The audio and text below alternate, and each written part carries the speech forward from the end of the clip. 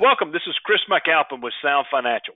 And today I am joined by Clint Sorensen, our lead investment strategist, a CFA and a CMT. Clint, how you doing today, buddy?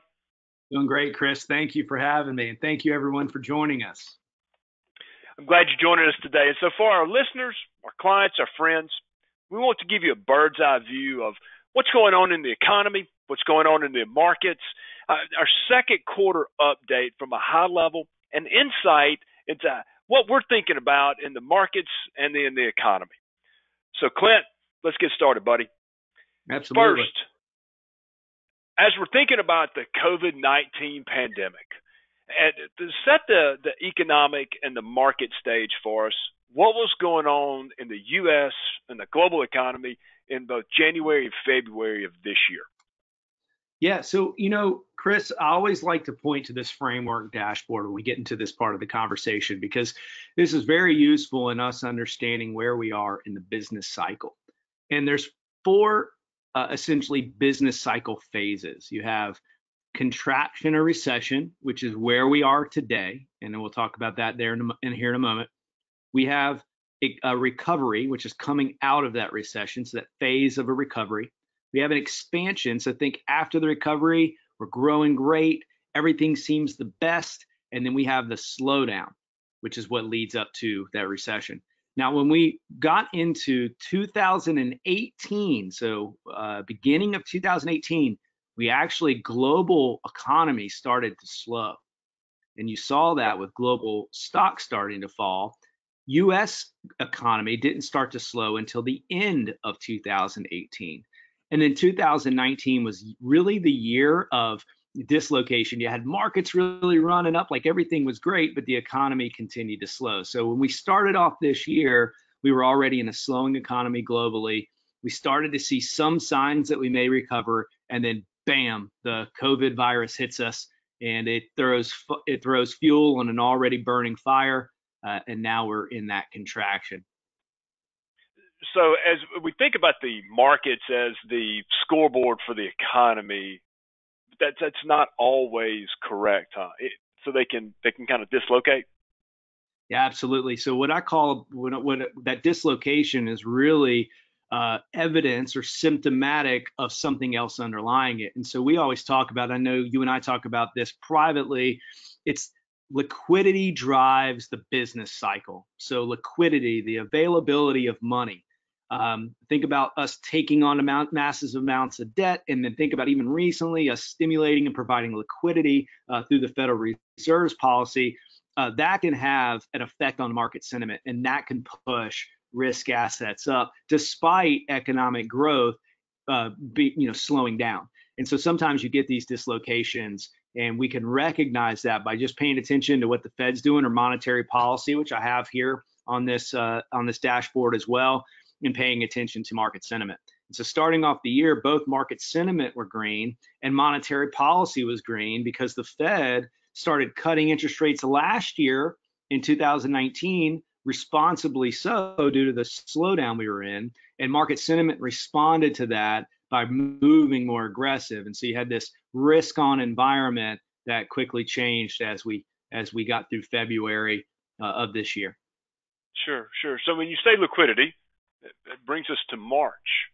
March was crazy in a way that I'm not sure that you and I've ever seen in our career. You had record down days, you had record up days, fastest bear market in modern history, and technically, or by definition, one of the fastest or the fastest bull markets in modern market history. So what happened? What were we seeing in the month of March? Yeah, so the month of March was actually worse than 2008 by many respects, especially in the stock and bond markets liquidity. So what had happened was you had this all of a sudden this realization that we were coming from super high valuations. So markets have never been this overvalued, and I'll point to just a couple charts here to show that. But here is the Buffett indicator, and on the far right, that's where we were entering the year.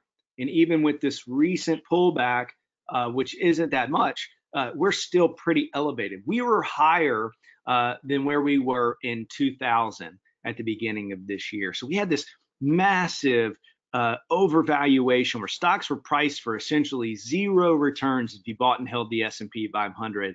And then all of a sudden you have this negative catalyst, which is the COVID virus acting upon that in a slowing economy. And it just caused massive risk aversion really quick. And when everybody's trying to rush through the exit door, or in a musical chairs analogy, everyone's trying to sit down in that final chair, a lot of people fall down. And we had that. We had too much selling, no one buying, and you had huge illiquidity. And so the Fed immediately stepped up, and rightfully so, to support the markets by launching limitless QE, buying treasury bonds and mortgage-backed securities and municipal bonds, now corporate bonds and high yield bonds. So they really stepped up to provide that needed liquidity to try to stabilize the market action. And that's what we saw. We saw no liquidity, and that was very concerning. And at times it was really, really scary. Yeah, and we'll get to the liquidity in just a second. But on this chart right here, this one is one that you and I talk about a lot. The valuation of the market itself. In layman's terms, how should we understand that overall picture of what this chart tells us? Yeah, so what that chart tells us is essentially this. I hate to point to another chart to explain a chart. That doesn't sound very good, but we're going to do that. This is your CFA coming out in you. This is your numbers nerd coming out, man. So this is real expected returns. And think about this: a negative 10% per year over 10 years to positive 15% per year over the next 10 years. That's what valuations tell us, is what is our expected return on average. It doesn't tell us exactly how that's going to happen. It doesn't say that we're going to have 2%, exactly 2% each and every year for the next 10. It just says at the end of a 10-year period, you're going to look back and you're going to realize that your stock investments have most likely, given you nothing. And that's where we were at the beginning of the year, very similar to where we were in 2000. And I always ask this question in seminars that I give. I always say, hey, if by a show of hands, and I should do a poll right now, by a show of hands, how many of you think stocks have outperformed bonds over the last 20 years on average? And most people raise their hands and say, absolutely, stocks outperform bonds over the long term. But that's not what we find. And if you started and invested equal dollars in the Vanguard total bond market and the S&P 500 in 2000, which would be April of 2000, and you held them to today, and you look back at your investment, bonds would have drastically outperformed. And that goes back to that chart. The reason why is 2000, I'll put a pointer on it, 2000 was here. So we were significantly overvalued and priced for 0% returns. And so it was better places to put your money. If you bought and held the S&P here, you didn't do so hot on the average. So I think you averaged about 3%.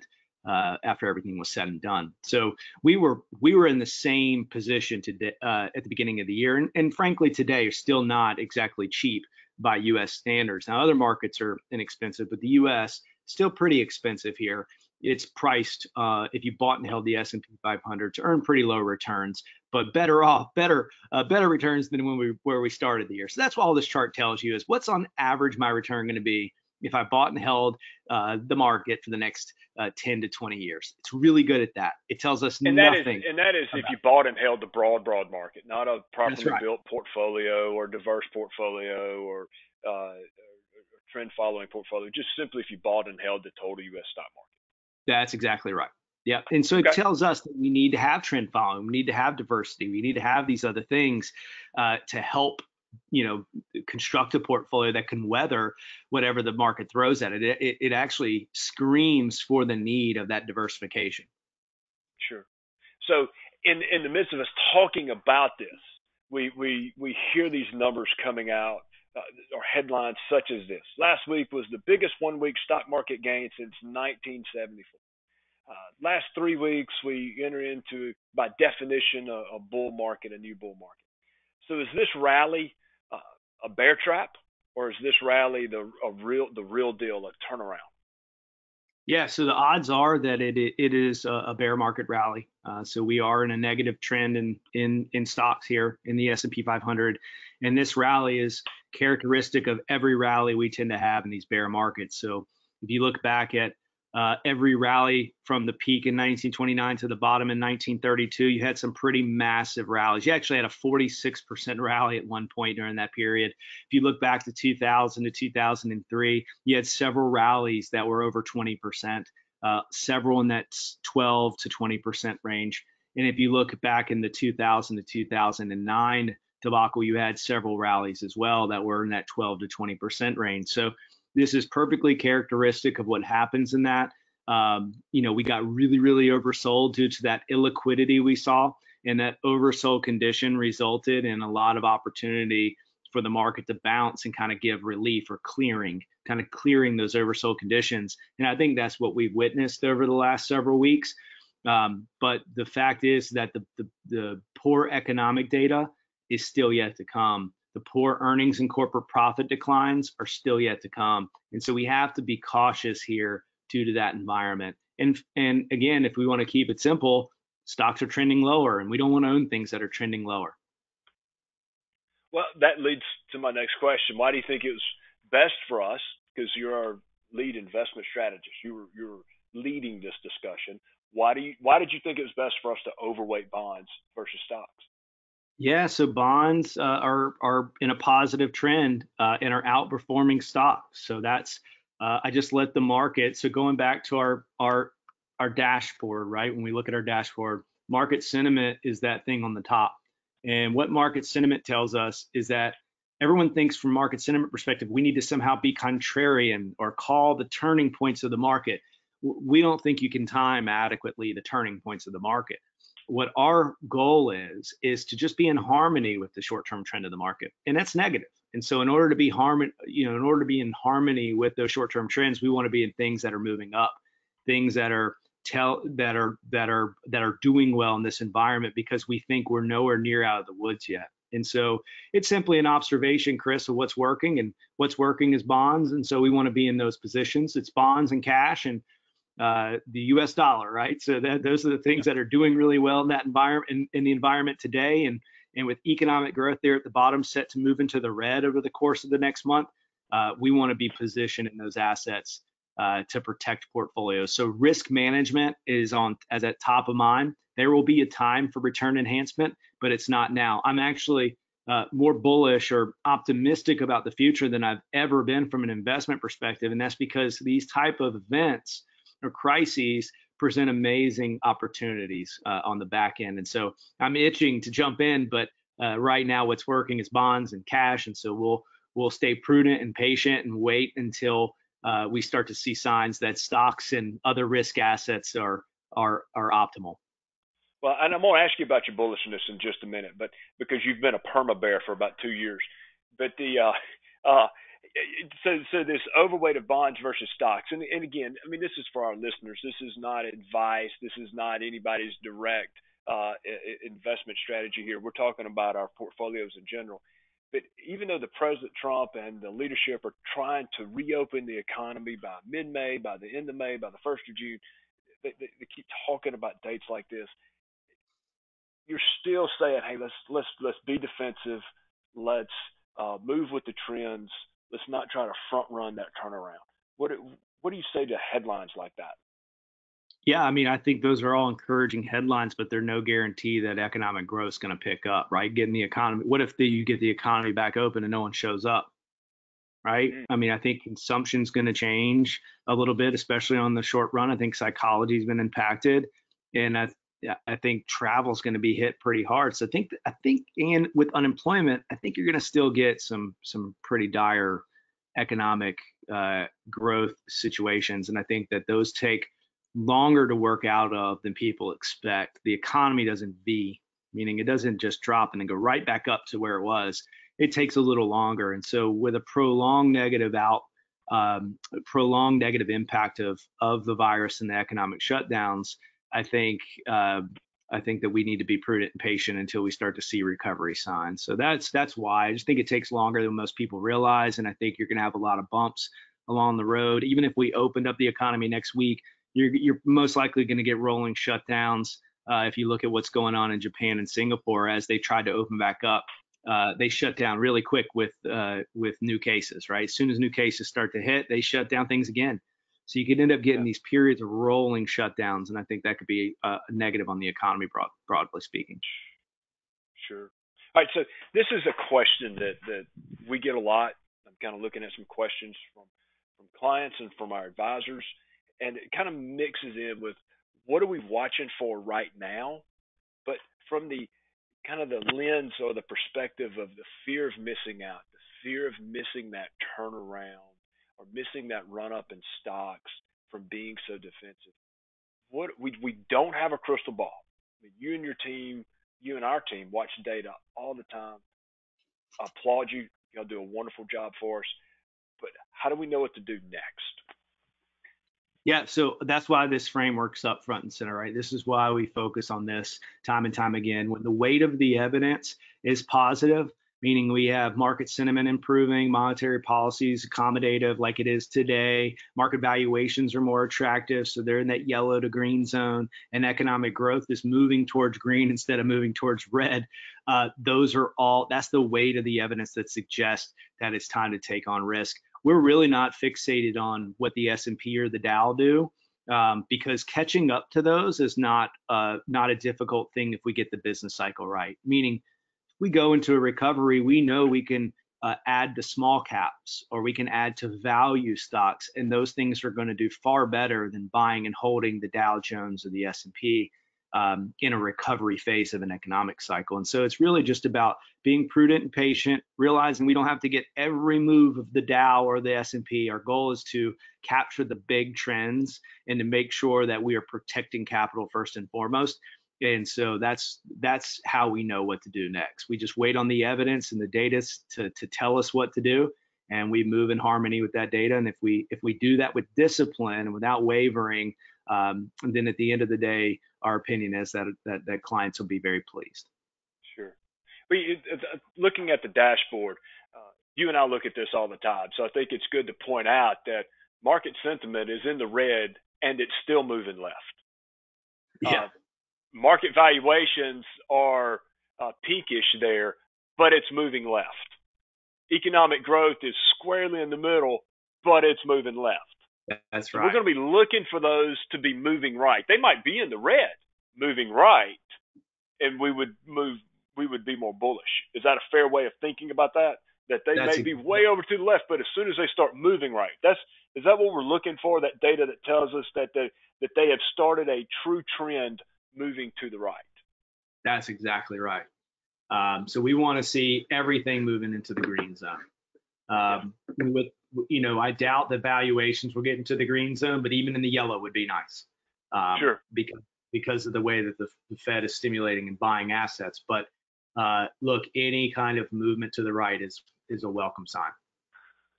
Clint, do we want to bring up all the 642 charts that you usually have to support this data? Do you think our listeners would want to?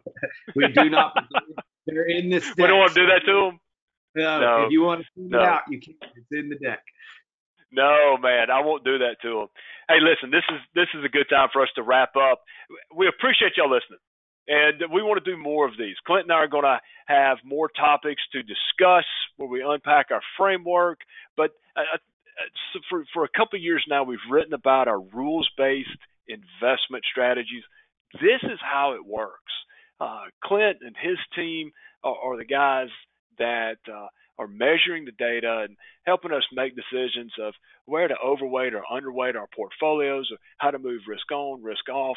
And again, we're not trying to time the peaks or the valleys. We're just wanting to invest with the trends. So very similar to a fish swimming with the current, not against it. And we appreciate the trust that you put into us to manage your money, help you plan your financial future, help you manage your retirement plans. We look forward to talking to you soon. Clint, my man, do you have anything to add? I don't. Just thank you, and thank you for the trust and confidence. And I would say just wait. This is setting up to be one of the most incredible opportunities that we've seen as investors. And I know that it's tough and it's scary out there, and these are difficult times, but we will get through it together. And when we do, there will be some amazing opportunities, and we're very excited about that eventual scenario. So let's stay prudent and patient in the meantime, but very excited about that. And thank you, Chris, for having us on the call. Absolutely, bud. Talk to you soon. Thank you, everyone.